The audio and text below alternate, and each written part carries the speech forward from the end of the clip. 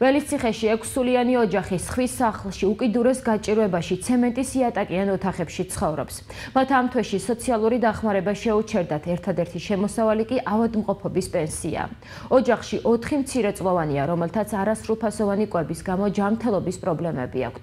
რა პირობებში იზრდებიან და რაზე ოცნებობენ 1, 5, 12 და 14 წლის ასაკის ბავშვები, სიუჟეტი ეთერ-თეთრაძემ და დავით პეტრუზაშვილმა მოამზადეს.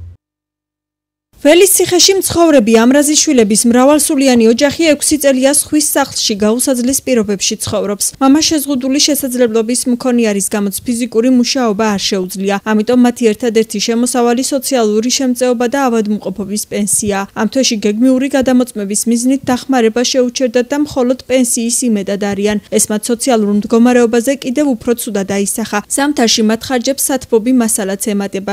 ბავშვების სრულფასოვნად გამოსაკვებად კი თანხა აღარ რჩებათ. მცირეწლოვნებს არც ჩასაცმელი და არც სათამაშოები აქვთ.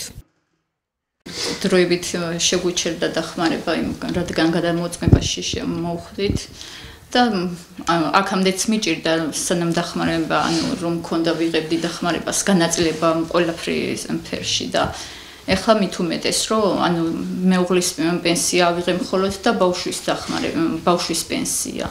დანარჩენი ვერ ავიღე. და გამიჭირდა განაწილება, რაში უნდა გამენაწილებინა ახლა ეს თანხა. ძვირია ყველაფერი გაძვირდა, რა თქმა უნდა. და ვერ ვანაწილებ ამ თანხას, ვერ ვაკმარებ ბავშვებს. ცდილობ ისეთი კერძები გავუკეთო, ისეთი საჭმელები, რაც უფრო იაფ თანხებთან არის დაკავშირებული და კონდეთ მარტო საჭმელი და ყოფილა ბევრ ჯერ შემთხვევა, რომ არ მქონია იმის საშუალება, რომ რაც ბავშვებს უნდათ ის გავუკეთო მაგალითად. 4 მცირეწლოვანი მშობლებთან ერთად ცემენტის იატაკზე ოთახში ცხოვრობს. არა აქვთ საკმარისი საწოლები, 14 წლის ბავშვი შეზღუდული შესაძლებლობების მქონეა. ჯანმრთელობის პრობლემები აქვთ სხვა ბავშვებსაც, მათ მუდმივად სჭირდებათ მედიკამენტები. პატარა ვერ დადის ფეხზე და მასაჟები სჭირდება, მაგრამ ვერ ვუკეთებ მასაჟებს. ძირითადად რა მედიკამენტებში ფული არ მყოფნის ხოლმე და ძვირია ძირითადად მედიკამენტები, ვიტამინები, რა თქმა უნდა, ბავშვებს სჭირდებათ. ბავშვების სურვილია, რომ ჰქონდეთ საკუთარი სახლი, თანატოლების მსგავსად კარგი ტანსაცმელი, სათამაშოები და ველოსიპედი. მინდა რომ ჩემი ოთახი მქონდეს სახლი და მინდა რომ